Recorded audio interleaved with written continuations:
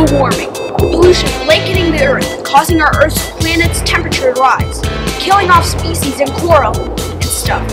So I have one question.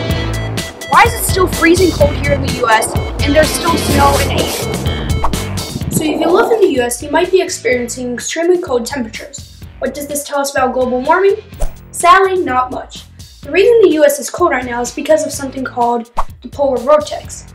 Here, I'll clear up a few things for you. Number 1. Global warming refers to the whole planet, not just the United States. The term global warming typically refers to the rise in the average temperature of the Earth's climate system. A key bit there is Earth's average temperature. It can be very cold in one part of the world and very hot in another at the same exact time. Sometimes the same exact weather event can do both. The jet stream is currently making some parts of the US unusually hot and some parts unusually cold. Australia is having record hot temperatures right now. What we're interested in is whether the global average is changing over a longer period of time. That's impossible to judge from a single point in time in a small area. The continental United States is less than 2% of Earth's surface. For example, December 2013 was an unusually warm month, even though it was colder in the US. So let's take this past December as an example. North America was colder than the average over the past decade. But Europe and Russia were much hotter on the average. India was cooler than average. Australia was warmer than average, and so on. Global warming isn't expected to abolish winters in the US anytime soon.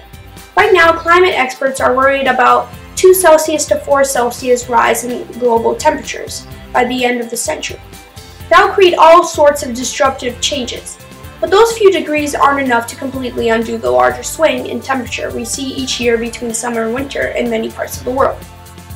Indeed, many climate models suggest that we'll see record cold snaps in the United States as the planet heats up. They'll just become much less frequent over time, while record heat waves will become increasingly common. Over the past decade, the US has experienced about 2 daily record high temperatures for every record low. If the planet keeps heating up, the ratio will shift to 20-1 by mid-century. There will still be record lows in many areas, but just be rarer.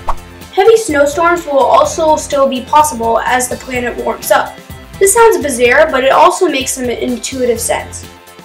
Global warming isn't going to eradicate winter temperatures in the United States anytime soon, but a warmer planet will allow the air to hold more moisture on average. So in theory, you could have the ingredients for more intense winter storms. Number 5.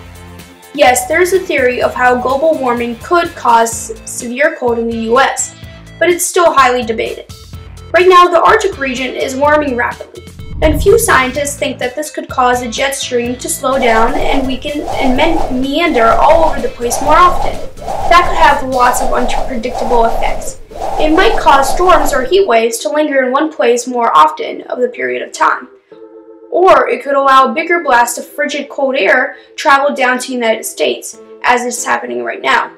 This is a relatively new idea, and there's still a whole lot of debate over the link between Arctic warming and extreme weather.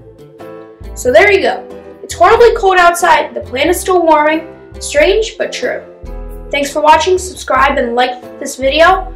Thanks for watching. This is a preview of next week's video. Since the high pressure is trying to get to the low pressure. And that's how Frisbee works.